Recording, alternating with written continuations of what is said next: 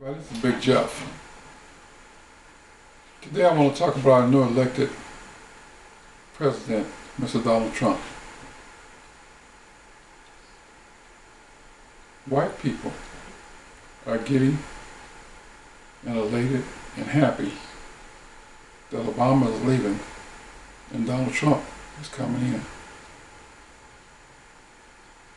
They are happier than a gay man in a penis factory. It's a shame. You know, white folks, it appears to me, to think that Donald Trump's going to take them to the promised land. They believe that America's not great. They're threatened by every race on earth.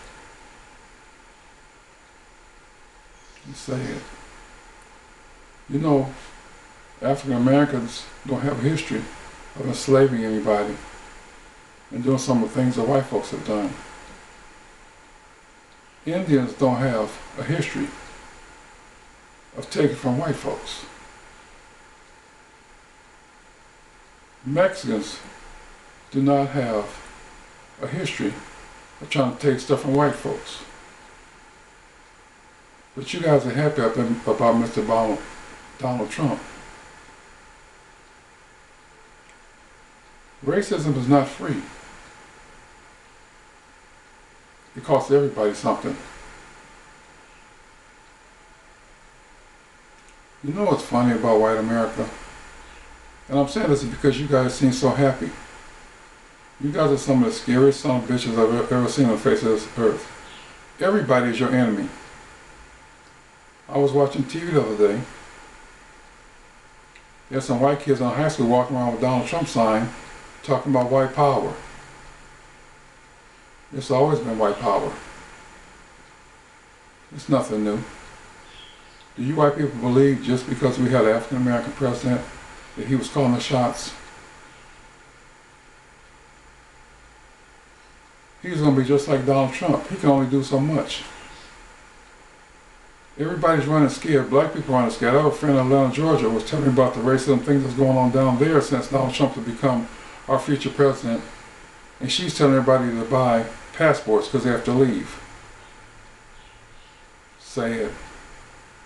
They said the same thing about Reagan. Reagan was going to destroy the country, etc. I just hope Mr. Trump does not cause as many deaths as Mr. Bush did prior to Obama. Donald Trump is not going to have the ultimate say-so in this country. People are protesting and acting ass because he's president. There's nothing you can do. Remember, you pay the cost to be the boss. And all you white folks that voted for Donald Trump, congratulations. But I'm going to leave you with this. A hit dog will holler, and a dog need a bone more than once. Somebody's going to be right, and somebody's going to be wrong.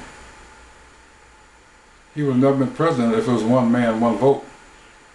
But it's all set up like that. There are more Democrats than there are Republicans. But of course, some Democrats and some sellout black people, some sellout Mexicans, etc. voted for Donald Trump. And that was their choice.